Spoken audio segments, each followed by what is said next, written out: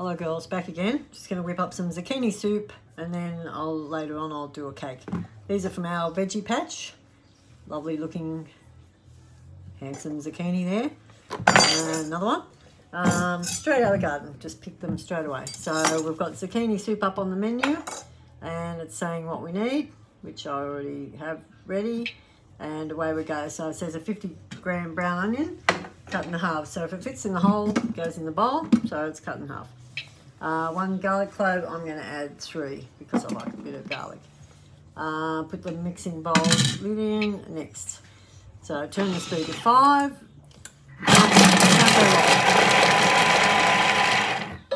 it's just chopped all that. So I'll give you a look at that. That's it, chopped.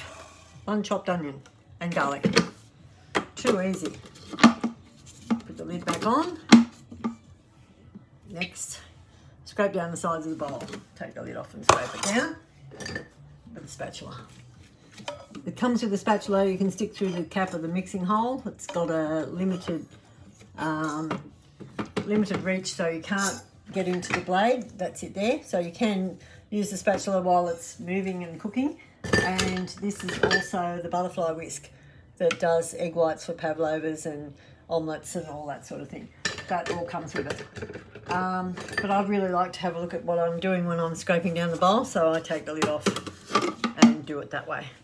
Entirely up to you. Sometimes I use the other spatula, depending on what I'm doing. So I'm just going to put this bit of zucchini in that I have left from the other day, and this bit, and I need 500 grams. So just chop it up. There we go. And can't get any fresher than that. Just walked out the back and took it off the vine. Oh, stuck.